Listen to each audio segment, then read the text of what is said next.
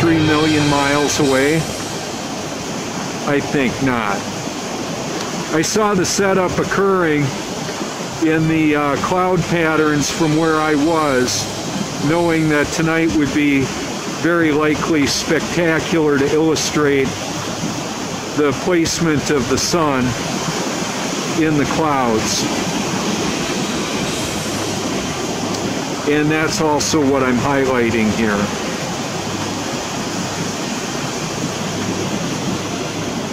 The position of the sun vanishing from this perspective or setting is considerably more west. It was way over there just even a month ago. Now it's right over here. Take a close look at that cloud that the sun is nestled in the midst of. What do you make of that? The reason why I do this and the reason this is important is simply because of the mass satanic mind control programming that's inundating the population of the world. And I'm one of the individuals that will help you to see this world in a different perspective. That's why I do this.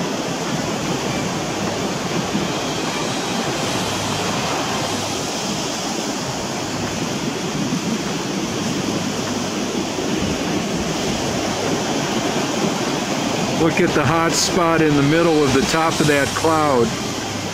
Pretty interesting, isn't it?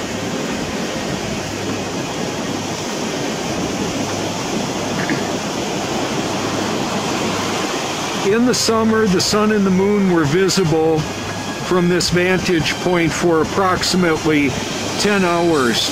I'm sorry, 12 hours at one point in time. Virtually identical amounts. Now the variance is over 4 hours. I should say my trusted sources of information were not giving me accurate information. That's one of the reasons why I listen to the Bible so much, is because I believe the Bible is God's word, and it is true. It says that this world is not moving, and it says the sun and the moon stopped moving in Joshua 10.